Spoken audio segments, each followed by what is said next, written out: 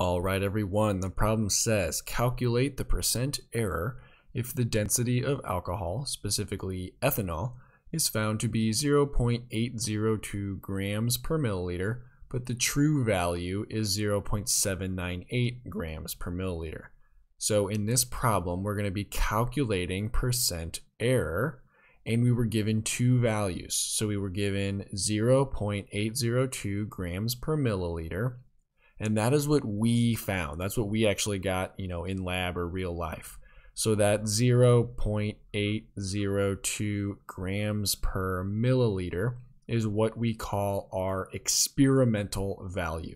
So we're going to abbreviate that as EXP. And then we were also given 0.798 grams per milliliter, which is the true value. So the 0.798 grams per milliliter is what the density actually is. So sometimes it's called the true value. I like to call it the accepted value. So I'm going to abbreviate that as ACC.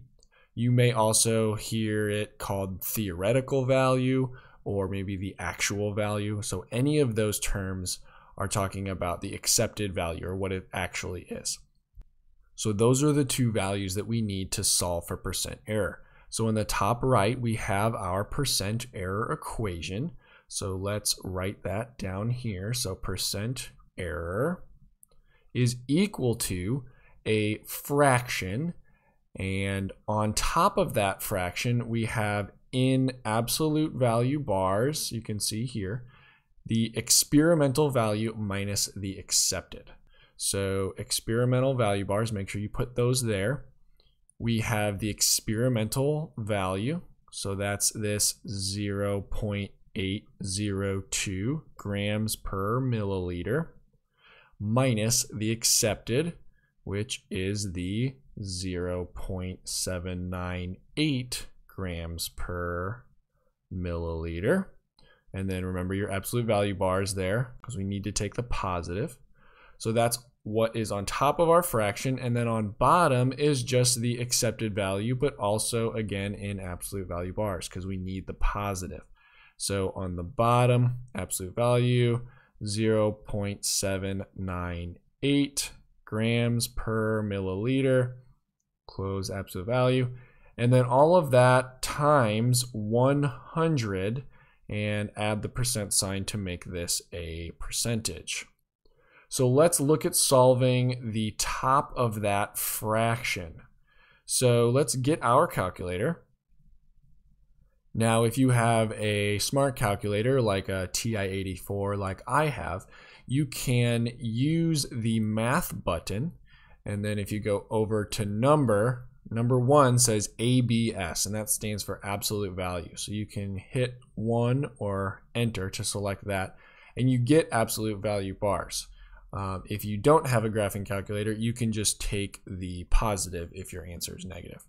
So on top of our fraction, we have 0.802, and we're going to subtract 0.798.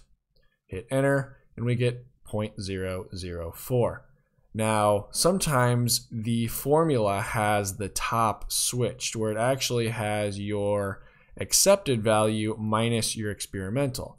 And you can do it that way as well. Just remember your absolute value bars. If it's negative, you need to take the positive. So if you did 0.798 minus 0.802, you'd get negative 0.004, which you would just make positive 0.004.